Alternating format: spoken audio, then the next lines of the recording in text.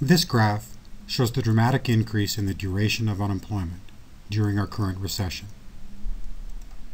The measure is the median weeks out of work, indicated in the scale on the left. The median is the midpoint. Taking all those unemployed in a given month, half of those have been unemployed for a shorter period of time than the median, and half have been unemployed for a longer period of time. The time span along the bottom axis runs from 1967 to the present.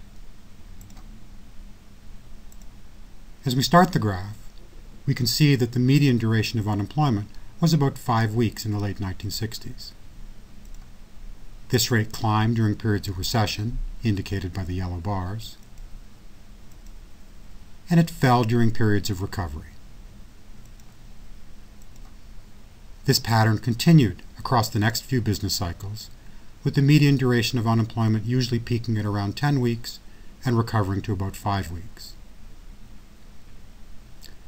But our latest recession marks a sharp departure. The median duration of unemployment was already at 10 weeks when the recession began.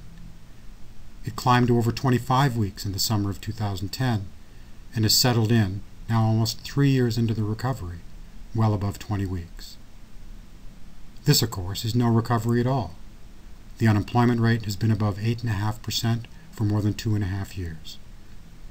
For more than 2 years, over 40% of the unemployed have been out of work for longer than 6 months. Indeed, the circumstances have changed so dramatically that, beginning in January 2011, the federal government adjusted the survey on which these numbers are based. The old survey used 2 years as the upper limit for a reported period of unemployment. The new survey allows respondents to report stretches of unemployment as long as 5 years.